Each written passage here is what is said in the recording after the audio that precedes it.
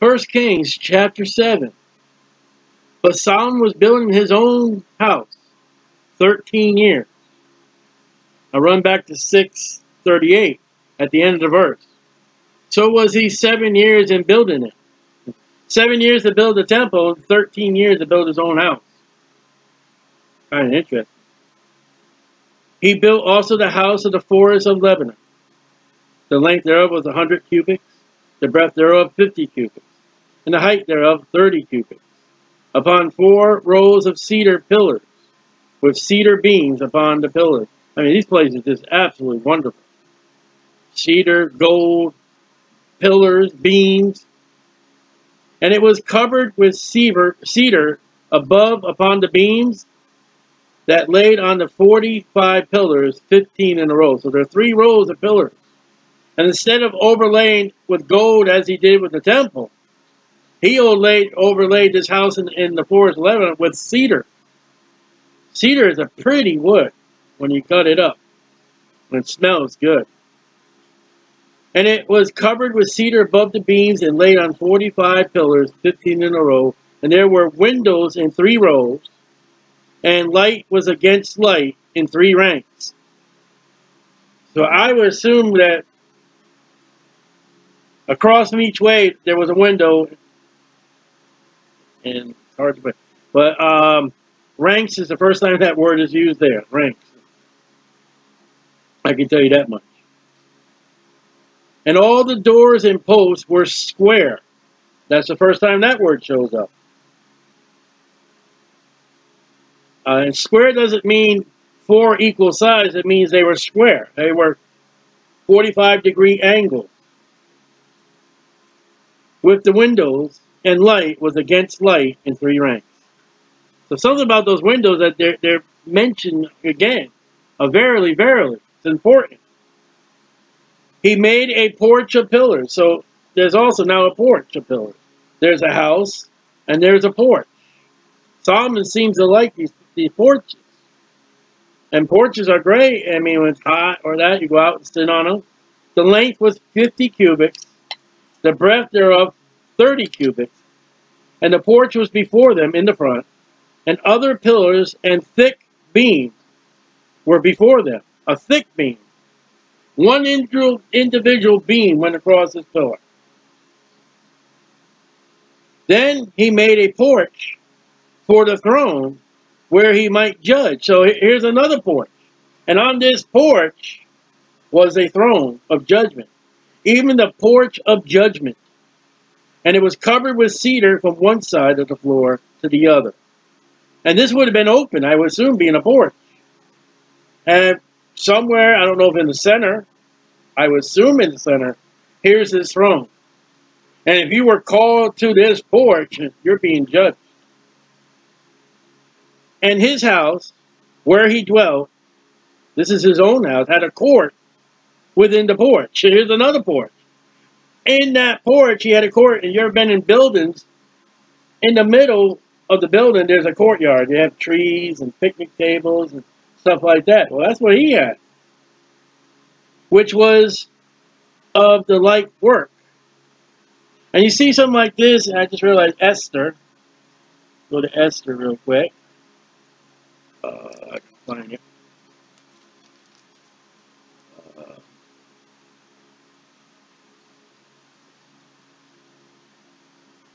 Okay, Esther chapter 7, verse 7. And this may be a type, but here they're at the banquet hall where they dine. And 7:7, and the king, arising from the banquet of wine in his wrath, went unto the palace garden. So here is a table laid out, a feasting area, and not far from that is a garden. And just to show off the wealth of the king, here's my house. Look at the beautiful courtyard I have. Look at the beautiful porch. And the porch would be facing probably that greenery that just sit out there and watch. Maybe a bird feeder or a sundial. And back in verse 8, 1 Kings, and the house where he dwelt had another court within the porch. So inside the porch there was a court. which was of the like work. Solomon made also an house for Pharaoh's daughter. He makes another house for her. She's not living with him. He builds her a house, whom he had taken to wife, like unto this porch.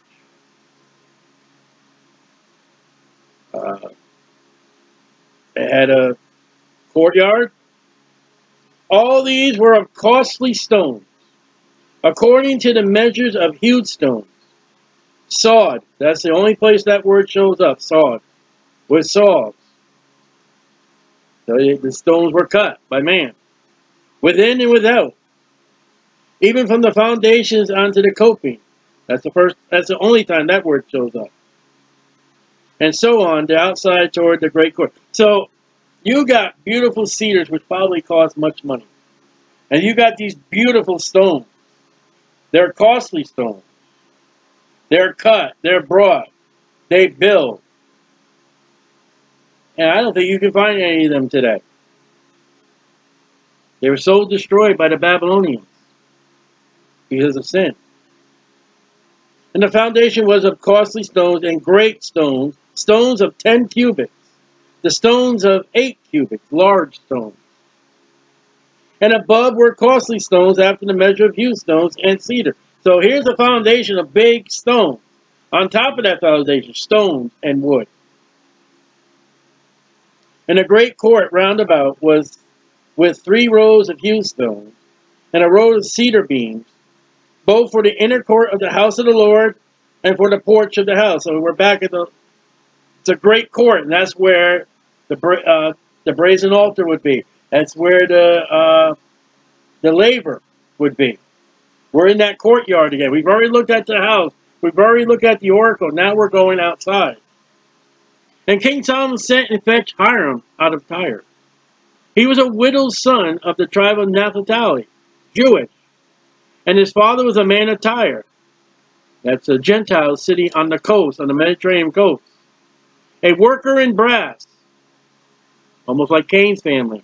And he was filled with wisdom and understanding, and cunning to work all works of brass. Where's the knowledge? There's no knowledge mentioned. And he came to King Solomon and brought all his work. Now 15 to 22, we're going to look at the pillars. These 2 big pillars and their name. For he cast 2 pillars of brass, of 18 cubits high apiece. A line of 12 cubits that compass either of them but. So they're round. I don't know if this is the circumference. It's not the radius. Radius. You take a tape measure, you go around the circumference of these columns. And going around them, the measurement would be 12 cubits. He made 2 chapters, and this would be like a cap on top of it, of molten brass, to set upon the tops of the pillars. The height of 1 chapter, that's the first time that word shows up, was 5 cubits. So you got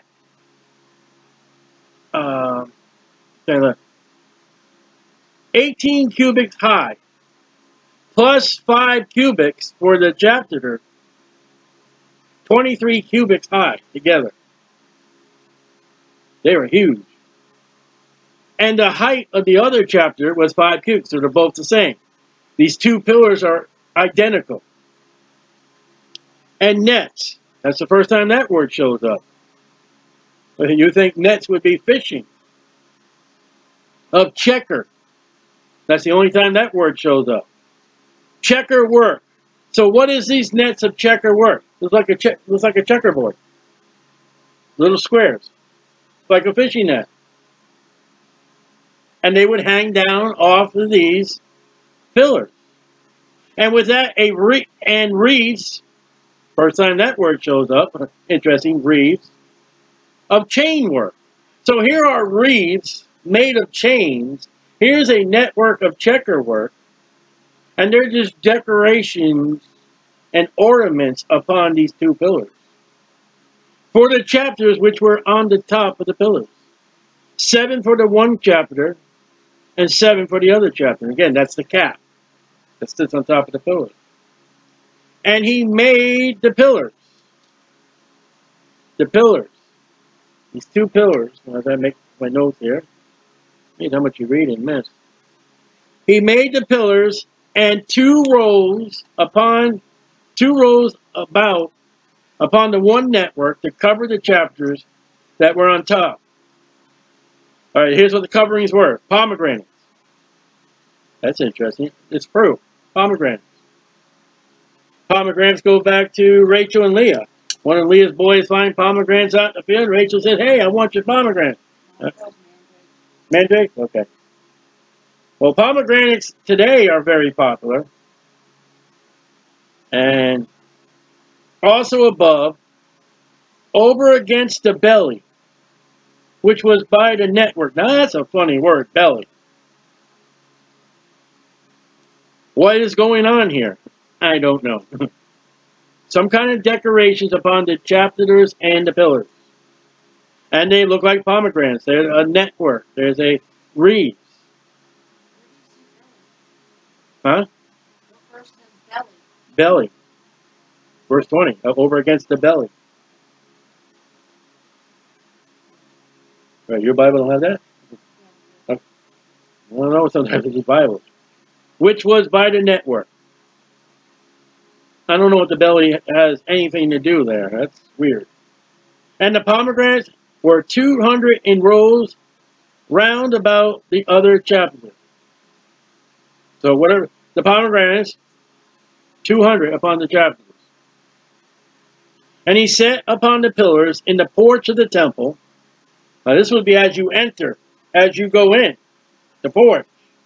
And set up the right pillar, and call the name of Jachin. He shall establish what Jachin means. And you can find that name in the Bible, Jachin. He set up the left pillar, and called the name thereof Boaz in its strength. Now, one thing with Boaz, that's his great-great-great-grandfather. That's the one, the book of Ruth. So he names one of his pillars after his great-great-grandfather. And upon the top of the pillars was lily work. That's the first time lily shows up. Yeah, lily showed up in verse 19. Lily? Oh, look at that. Wow. One not there. Okay, lily shows up in 19. So was the work of the pillars finished. Glad you don't follow me, people. Follow the Bible. All right, now verse 23. We're going to look at the molten sea. This is where the priest would wash. When you come into the courtyard, you would see the brazen altar. That's where the sacrifices, that's where the animals were burned. The next thing you would do as you're heading to the house would be this big thing of water. And it's called a laver. And the priest would wash here. And then you would go to the veil and enter the holy place. Then you would go into the most holy place. But about this molten sea. And he made a molten sea 10 cubits from the one brim to the other. This thing is round. I believe this is circumference. From one round to the other round, straight across, is 10 cubits. It was round all about, and its height was 5 cubits. And a line of 30 cubits encompassed it round about. Again, if you take a measuring rod, go around the circumference, and then pull off that line and measure it, it's 30 cubits. And under the brim, the edge of the bowl, of it round about were knops. That's a design. You find knops on the candlestick. Compassing, that's the first time that word shows up. And there's one other place it shows up is 2 Chronicles 4:2. It compassed it. So the knops went all the way around. 10 in a cubit. Compassing, that's interesting. Because it's the only other place, and there it is again, compassing. The sea around about. I guess the website I'm using for these is not very accurate. The knops were cast in 2 rows. So there's 2 rows of knops. when it was cast. So in the bowl, in the molten sea, there are in that, put in the, what do you call it?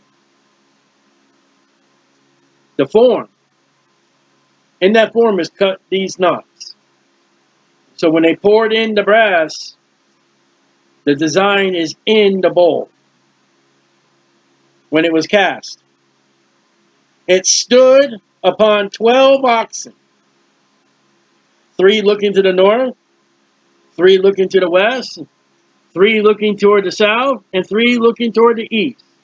And the sea was set above upon them, and all their hinder parts, their rear ends, were inward.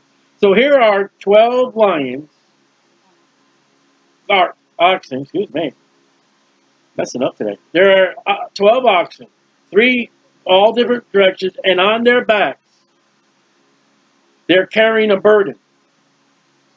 And that burden is this big bowl that's going to hold the water for the priest to do the washing. And in the New Testament, Paul likens oxen to preachers. Their burden is the people. By washing of the word, the Bible says. Solomon has a thing for the animals. He'll have lions by his throne. He's got oxen carrying it. Now, this wasn't in Moses' design. But when he builds that brazen, he does it new.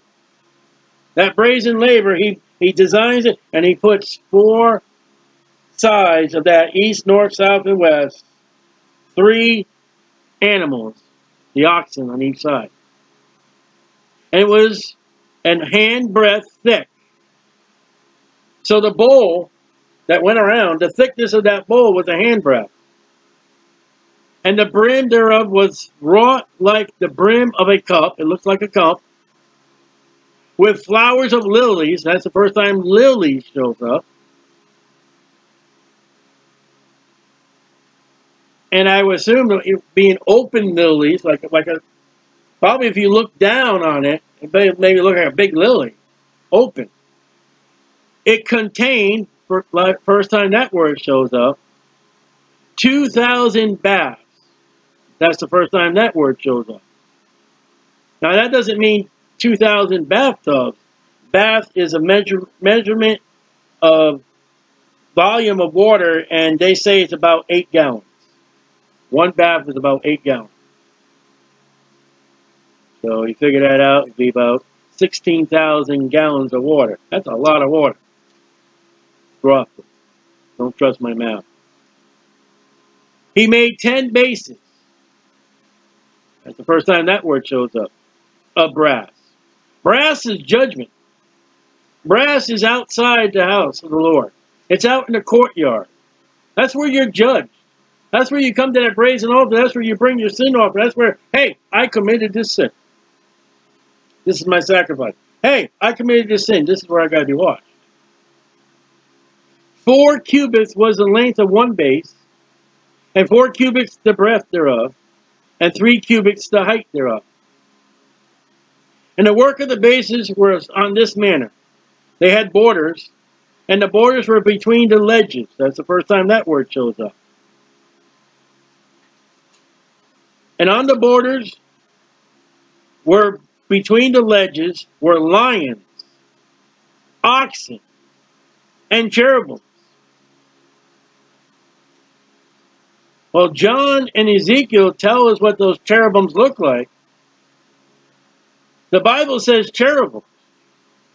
So the daily $10,000 question you would have is, what 3 men knew what cherubims looked like? You have to say Solomon, Ezekiel, and John. And I guarantee that Solomon would not have little puffy babies with wings, holding their heads up. Because that's not what a biblical cherubim is. Now the question is, John and Ezekiel tell us they have 4 faces. Ox, lion, man, and eagle. Well, he's already got lions and oxen here. Cherubim's face of a man, not a baby, a man, the Bible says. And maybe an eagle. And upon the ledges there was a base above, and beneath the lions and oxen were certain additions, the first time that word shows up, made of thin work, so it's very thin. I have no idea. I have no idea what's going on in 29. Besides, there's lions, oxen, and cherubims and some kind of shell. And every base had 4 brazen wheels and plates of brass. And the 4 corners thereof had undersetters. Under the labor were undersetters. There's only 3 times that word shows up. Twice here and once in 34. Molten. Undersetters is something under something. At the side of every addition. That's the only place that word shows up. You got additions and you got addition. Again, I don't know. I don't know. I have no idea what the building construction here is. But we're going to look at something that's going to be like a wagon coming up. Some kind of wagon. And the mouth of it within the chapter and above was a cubit. But the mouth thereof was round after the work of the base, a cubit and a half. And also upon the mouth of it were gravings, only time that word shows up, with their borders, 4 square, not round. They're not round. That's the only thing I can tell you. Sorry. And under the borders were 4 wheels. So this thing is portable. This thing can move around. So when one king says to the priest, go over here and copy this altar, this great altar, and the priest comes and builds that altar, and he moves this thing out of the way so he can put his altar. Moves everything around. And under the borders were 4 wheels and an axle, and the axle trees. That's the first time that shows up. And it's the shaft or axle of these wheels. And that word is used for the wagons, as the wagons that went west. Of the wheels were joined to the base. Do you remember what Ezekiel described when he described the cherubim? They had wheels. Wheels with eyes. How far is Solomon going to what Ezekiel saw? You say, what's the answer? I have no idea. We don't see this. But you see the cherubims, Ezekiel tells us the 4 faces and wings and describes them. Ezekiel gives us more idea of wheels. And to back it up, Solomon, long before Ezekiel's ever even thought of by his parents, and long before his parents are even thought of, Solomon is talking about these cherubims, and here are wheels again.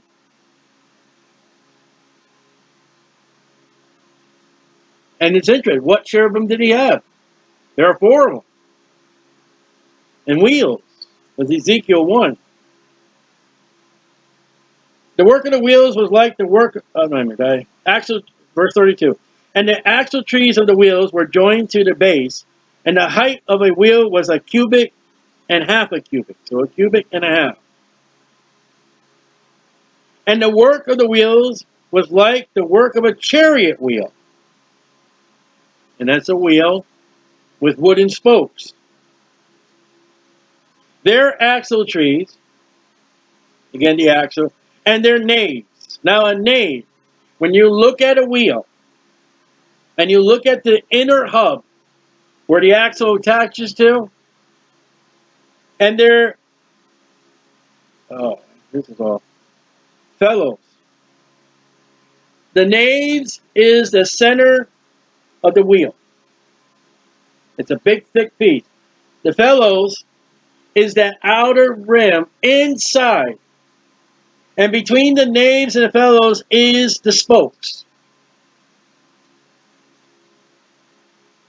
So there are spokes connected. And their spokes were all molten. They were brass. metal. And there were 4 undercellars to the 4 corners of one base, and the undercellars were of the very base itself. Again, I don't have a clue. In the top of the base was there a round compass, round circle, of half a cubit high. And on the top of the base, the ledges thereof and the borders thereof were of the same. Good, I don't know. On the plates of the ledges thereof, and on the borders thereof, he graved cherubims, lions, and palm trees. That palm tree shows up much. It shows up in the most holy place. Palm trees are trees that can withstand storms. They stand up straight. They don't offer much shade. According to the proportion of every one and additions round about. So here's lions and cherubims. I got to ask which one. What's the lion? The Lion of the tribe of Judah. That's prophecy. After this manner he made the 10 bases, and all of them had one casting. So in other words, casting is the mold you make. That's the word I wanted before. That's the mold you make, and you would pour the liquid brass in there and let it dry. Then you break away the casing, and then you got what you poured. One measure and one size. Then made he 10 lavers. First time that word shows up. Of brass. Everything's brass. Judgment. One laver. Now, a laver is a vessel that's used for washing. I would think it'd be almost like a faucet. Every laver was 4 cubits, and upon every one of the 10 braces, one laver. You can open it, get the water, and do what you need to do. Wash yourself, wash whatever you're doing. He put 5 bases on the right side of the house, and 5 on the left side of the house, and set the sea on the right side of the house eastward over against the south. So even this brazen laver is a little more off-center than Moses. Moses had the brazen altar, the brazen laver, and then the tabernacle. All right, new chapter. And Hiram made the lavers and the shovels and the basins. So Hiram made an end of doing all the work that he made King Solomon for the house of the Lord. Now Hiram's done all this work, but notice how the charge goes to Solomon. Solomon has ordered it. Solomon is paying for it. Solomon's in control of it. Solomon gets the credit. Now you remember Joab's brother gets the credit for killing Abner. He didn't do it, but he was thinking about it. Solomon, I don't think he's lifting a hammer. I don't think he's lifting a nail. And yet, he is providing everything. He's making sure he's got the blueprint. He's setting the men into the courses to do all it is. And the Lord is crediting him by the work. The 2 pillars and the 2 bowls of the chapters that were on the top of the 2 pillars, and the 2 networks that covered the 2 bowls of the chapters, which were on the top of the pillars. That's more information than we know about Jesus from 3 years old to 13 years old. 400 pomegranates for the 2 networks. And you thought networks was computer. Even 2 rows of pomegranates for 1 network to cover the 2 bowls of the chapters that were upon the pillars. And the 10 bases, the 10 lavers on the bases, 1 sea, 12 oxen under the sea, the pots, the shovels, the basins, and all these vessels, which Hiram made to King Solomon for the house of the Lord, were of bright brass. Can you imagine this stuff when the sun shined on it? Can you imagine when the sun shined on that gold? It shined on that brass. Man, you probably had to rub your eyes. I bet you this city was seen miles and miles away. It's on a hill. I mean, it's on a mountain. Jesus said a light that's on a hill cannot be hid. I bet you this city could not have been hid. In the plain of Jordan, that's the area of Jordan, did the king cast them. In the clay, it's the first time clay shows up, clay ground between Succoth and Zarthan. And what they did was they took clay and they made those forms.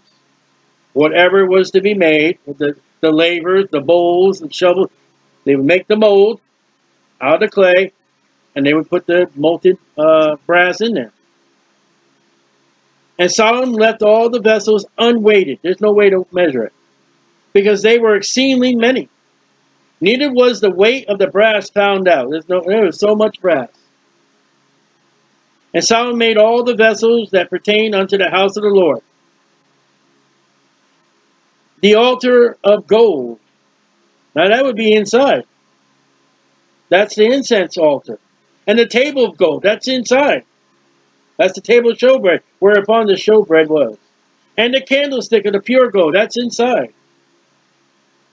5 on the right side, 5 on the left. Now, how many did Moses have? He had just 1. Solomon has 10. Before the oracle, on the other side of that on the other side of the holy place was the most holy place, the oracle, with the flowers.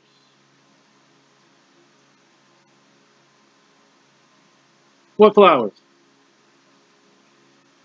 There is the altar, the incense altar. The Zacharias is burning incense at the time of prayer. There's the table of gold. That matches Moses, where the showbread was laid. There is the candlestick, 9 more than what Moses had. All right? And if they had the 7 lamps like Moses, it would have been 70 lamps. It had knops and flowers. Knobs and flowers. Yeah, I mean, with the flowers. Now, that would probably go back to the design. But Moses had knops and flowers and almonds, if you remember. And the lamps. So we are talking about. So the lamps of Solomon are not as ornamental as the ones of Moses, because they're almonds, they were flowers, there were knops. And you go back in Exodus and read about it. And the tongues of gold that tend the lamps. And the bowls, and the snuffers, and the bases. This is all for the lamps. And the spoons, and the censers of pure gold. This is all the furniture, all the materials, all the vessels that go in the holy place. The censers of pure gold. And the hinges, that's the first time that word shows up, of gold. Now, I had a great discussion with somebody, a Christian, about this. Gold is very weak material. I'm told you can bite into gold and you can leave tooth marks. That's what I'm told. And gold being as weak, you can pound it out into thread. Here are hinges of gold. Now, were they overlaid with gold, or were they actually pure gold hinges? Hinges of gold both for the doors of the inner house, the most holy place, and for the doors of the house, to wit, of the temple. So, now, instead of a veil, there are 2 doors that go into the oracle. There is a door that goes in the holy place. No more veil. So was ended all the work that King Solomon made for the house of the Lord. And Solomon brought in the things which David his father had dedicated, the silver, gold, everything. Even the silver and the gold and the vessels did he put among the treasures of the house of the Lord. And remember, we talked about earlier, there were chambers. Some of those chambers would have been, this is where he put it. He probably had division. This is a gold chamber. This is a silver chamber. This would be a brass chamber. If they needed something, they would go in that room that was prescribed, take it out, and do what they needed to do. There would be chambers for food. We'll learn later. So it was remarkable.